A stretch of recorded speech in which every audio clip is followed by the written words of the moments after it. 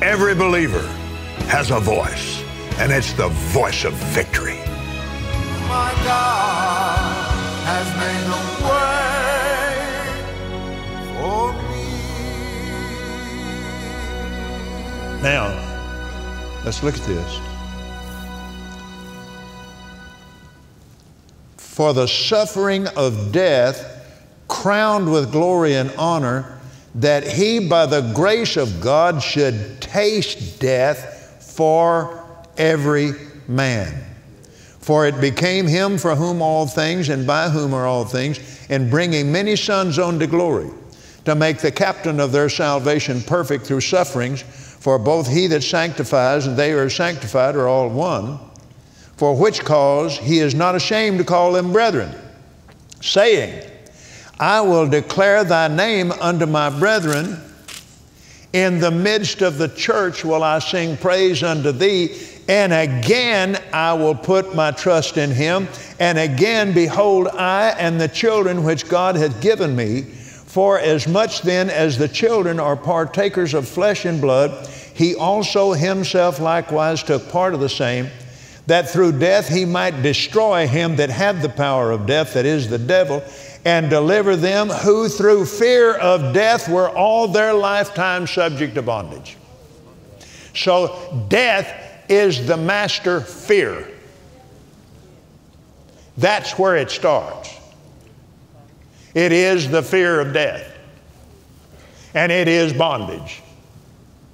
Now, if you don't know Jesus as your Lord, you've got a lot to be afraid of.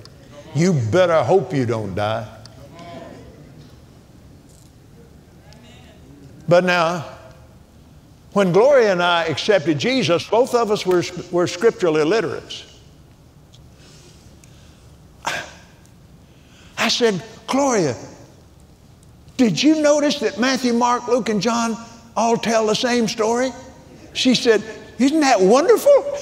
I mean, T.L. Osborne said, Kenneth, he said, you're born free, brother. You didn't have any religion to unlearn. Well, I didn't. And so I had a different take on everything that I saw. And then I got over to the 11th chapter of Hebrews, and I said, Gloria, Gloria, Gloria, Gloria, Gloria. I found the Hall of Fame. Dear Lord, I found the Hall of Fame. If we could get this faith, if we could get a handle on this, I'm telling you, there ain't anything we can't do. Amen. This is it. And we'd go to church. Oh, we want this faith. And somebody would say, well, you know, you need faith. And this is what you need. This is what happened. This is what happened if you don't. And then they'd preach on Paul's thorn and, you know, and Job's turkey. And Job, if Job had any turkeys, they weren't poor. And start back over again. And so my mother gave us our first tape of Kenneth E. Hagin.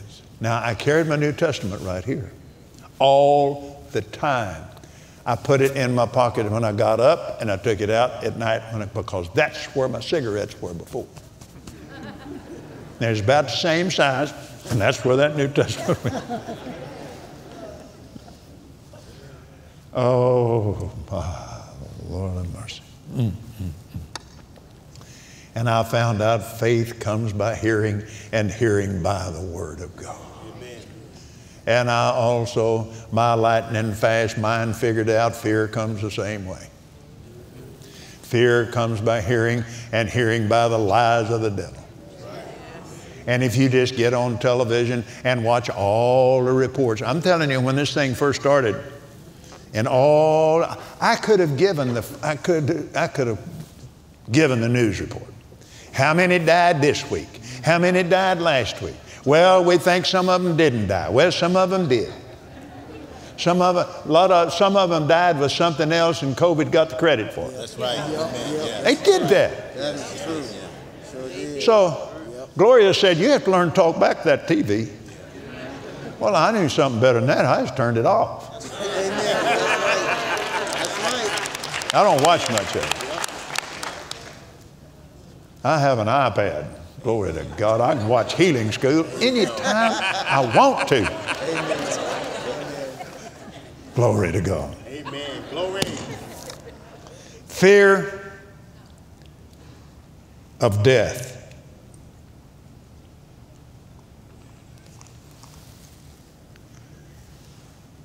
Now, again, I'll close with this.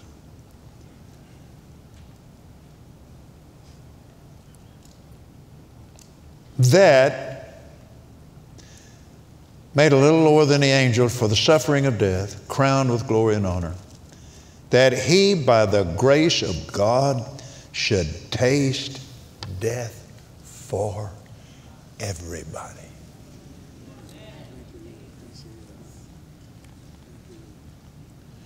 And we know to be absent from the body is to be present with the Lord. And you can't taste it when you die. You can't smell it when you die. You can't see it when you die. And you can't hear it. Now the man, Bob DeWeese, he was Oral Roberts' manager, and he was captain of the airplane. And so I flew co-pilot to him. Bob DeWeese had a heart attack on the handball court.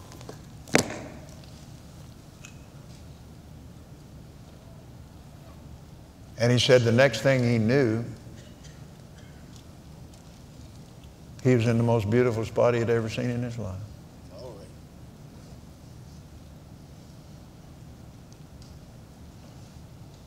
He said, Kenneth, I've never had such a life going through me in my life.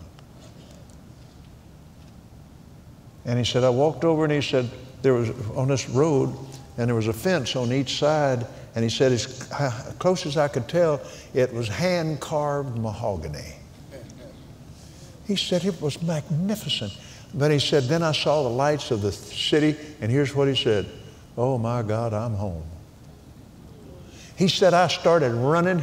See, he wasn't aware he didn't have a body. He said, I started running. Well, he was telling this to Gloria and me. And he said, he said, all of a sudden, I began bogged down, and he said, I came to myself. And he said, there I was in the city of faith. And Charlotte hollering, you know, in the name of Jesus, in the name of Jesus. And Charlotte said, she just butted in. She said, Kenneth, you want me to tell you what he said? I said, well, yeah. Did he say, thank you, Charlotte, for saving my life? No, no. He said, Charlotte, what'd you do that for? He didn't want to come back. Don't ever feel sorry for somebody that goes to heaven. Amen. But I'm not done yet. And neither are you. And we're going to live out our lives here. Amen. Amen. Glory. And the Lord dealt with me some years ago, as most of you know, about living to be 120 years old. Glory. Amen. And that's the only year that God said. Now in the 90th Psalm, Moses wrote the 90th and the 91st Psalm. And he was lamenting because they were dying in the desert 70 or 80 years. Well, when you go look it up, the Lord did that to get them out of there before they destroyed themselves. 70 or 80, because there came a time when the Lord wouldn't allow anybody older than 20 to stay. But God is the one that said in Genesis 6:3, the days of man shall be 120 years. And the Lord asked me if I'd do it, and I said, of course I will. I couldn't figure out why. And then he began to talk to me about the anointing. Now, there are people that live a long time. I just signed a Bible, a birthday gift for a partner that in Alabama that has been our partner since 1977. And she's celebrating her 100th birthday the 14th of this month. Amen. So now here is one that has lived a long time on the word of faith. Now that's the difference. And that's what the Lord talked to me about. There's been a lot of people live a long time. But to live a long time with a specific assignment to preach a specific message.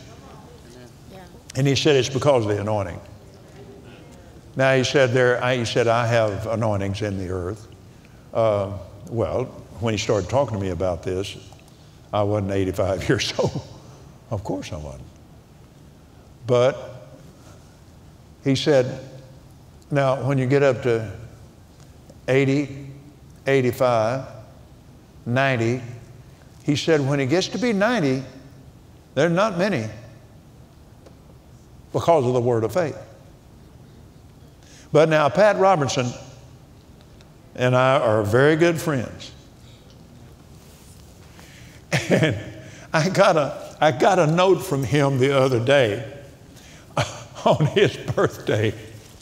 And he said, I'm planning to live 120 and I'm asking you to do the funeral.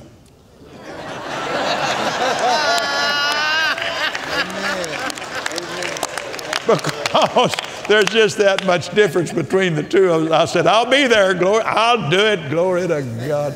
I'll be there. But he's serious, and so am I.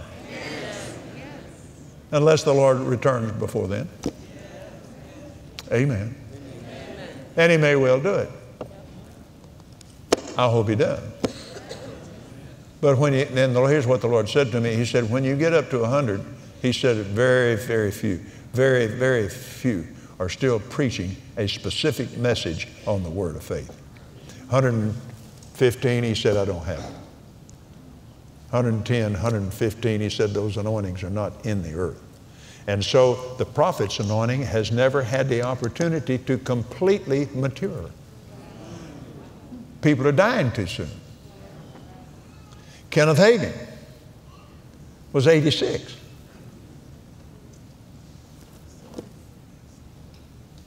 Well, that's too young. Now, in his case, he was supposed to have died when he's 17. So that's a whole different thing. He said, he said, you just know that when I go, I'll satisfy. And his heart was a supernatural heart. And after he just dropped his head over after breakfast one morning. And Ken Jr. called me. And he said, Kenneth, he said, I know he's gone. But what do we do? And I said, Ken, the only thing I know is that's a supernatural heart. Because it was healed supernaturally in a moment's time on Mark 11, 22, 23, 24, and 25. I said, I believe you're going to have, you and the family and your team are going to have to go back down there at that hospital and turn it off. Well, he said, I knew that. I just didn't want to have to do it. And so they went down there and took the same scriptures where Brother Hagin found it in Mark 11 on faith, used the same scripture and the same faith, spoke to the heart, and it quit. And I've spoken to my heart, and it's time for me to quit tonight. So stand up, please. Thank you, Lord. Thank you, Lord Jesus. We give you praise tonight, Lord. And anyone in the sound of my voice that has never made Jesus Christ the Lord of your life, this is the time. Don't put it off another second. Not one more second. Oh, there are so many things I could tell you.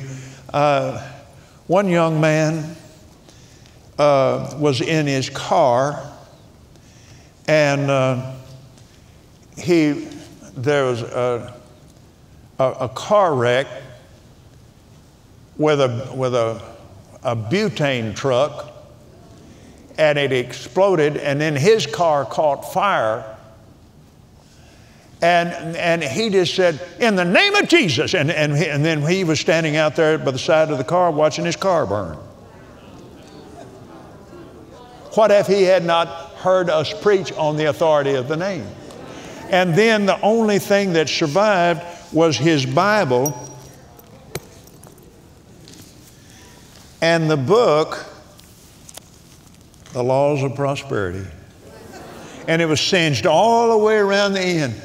But that book was up there on his dashboard, and the book survived. The car didn't. Huh? What about that terror at Tenerife in the Canary Islands? I've landed there, but now they changed that airport. They built a new airport there on the island of Tenerife because of the worst air.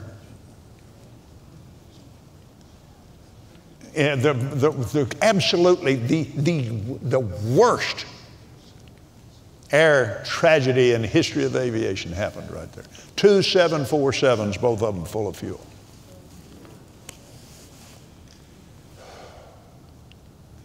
This happens a lot.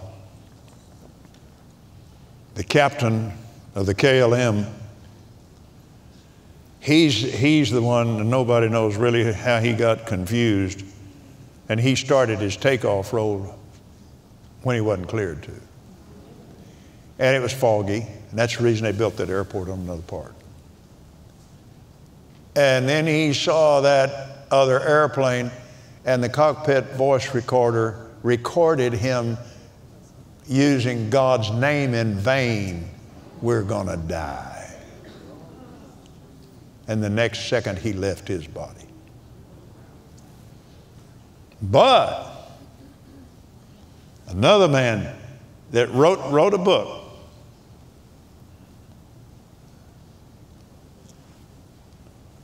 he's a big man. Now he had prayed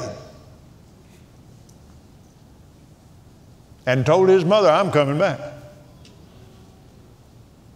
And then he wrote in his book, The Terror at Tenerife, I believe is the name of it. And he saw people's flesh melting off of their bones.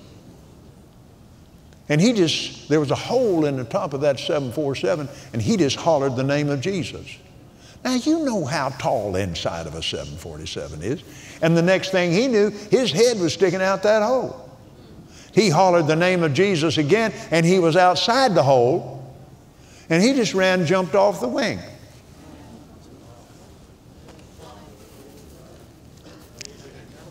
Thank God he knew the name, and he had already said, "I'm coming home."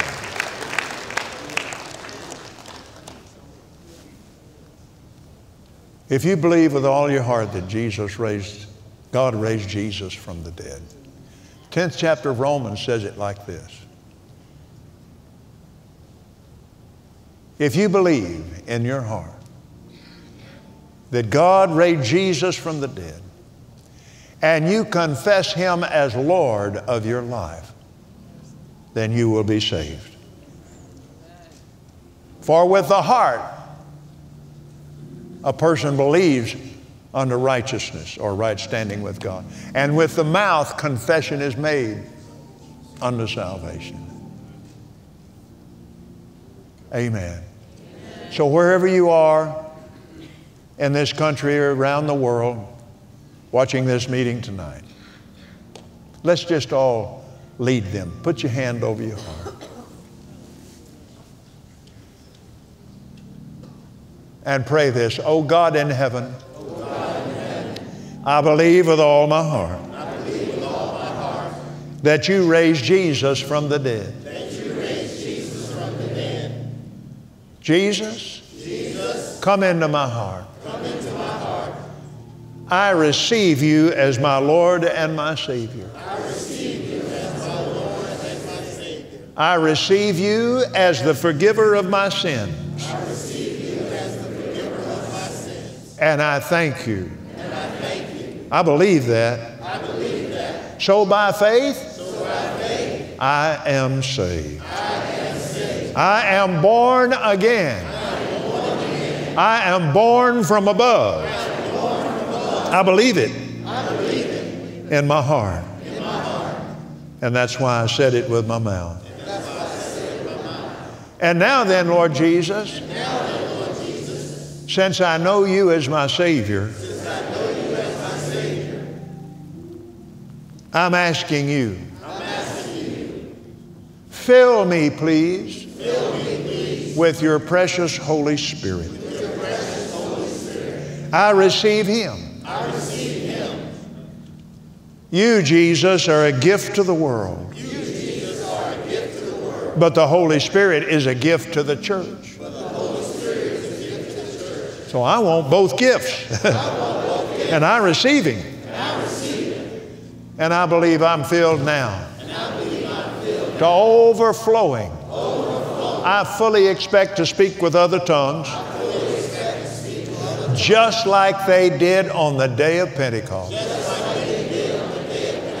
So by faith, I'm saved. So by faith, I'm filled with the Holy Spirit. Those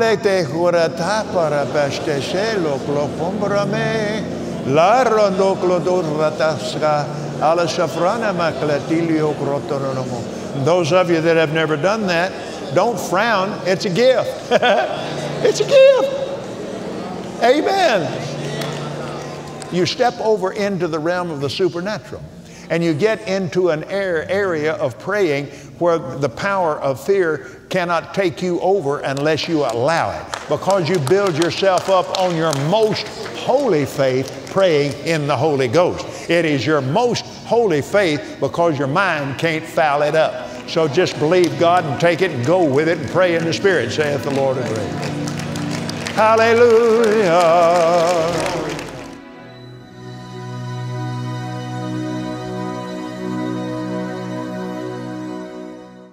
The spirit of faith comes from knowledge of God's Word and through prayer. Faith comes by hearing, and hearing by the Word of God. In this audio series, The Spirit of Faith, Kenneth Copeland shares how the Holy Spirit paints an image of the Word of God in the heart of every believer through revelation. Then, because of the reality of the Word in your heart, the force of faith is released by speaking God's Word out of your mouth. God releases His faith by speaking words, and He's called us to imitate Him. Words are the most important things in this planet. God purposely put creative power in words for His people to harness. That's why what you say matters. Simply, words of fear open the door to negative things, and words of faith in God brings goodness to your life. The good news is a spirit of faith will always overcome fear. Faith-filled words will dominate the laws of sin and death. Discover how to use your words mixed with the spirit of faith and see how every area of your life can change forever. Request your free copy of The Spirit of Faith by Kenneth Copeland, available on MP3. God released His faith by speaking words. Therefore, you release your faith in the words you speak. Go to kcm.org/TV special or call 800-600-7395. Offer good for 60 days. If you're outside the United States, shipping charges may apply. Contact your regional office for more information. Take the word of faith wherever you go with the Believer's Voice of Victory magazine. Since 1973, KCM has delivered the Believer's Voice of Victory magazine worldwide.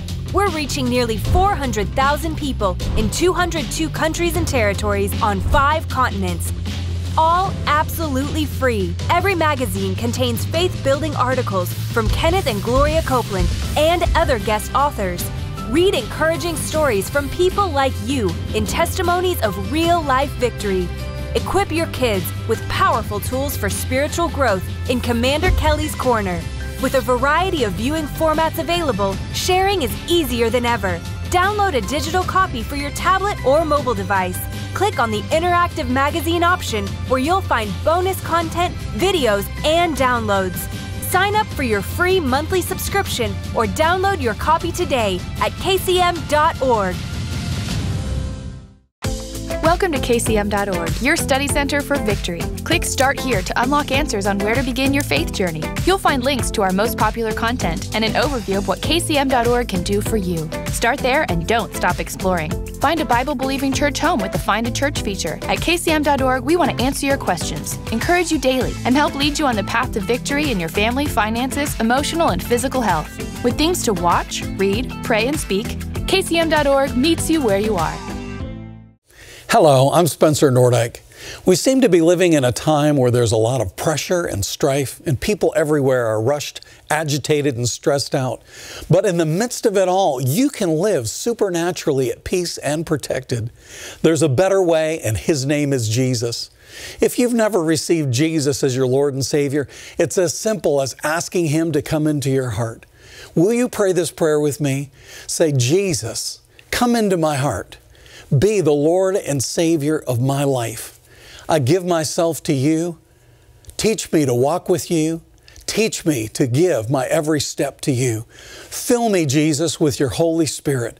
I receive the Spirit of God right now in Jesus' name. And God, I receive you as my Heavenly Father. Lord, teach me your ways, show me your word, and bring me up in faith in Jesus' name.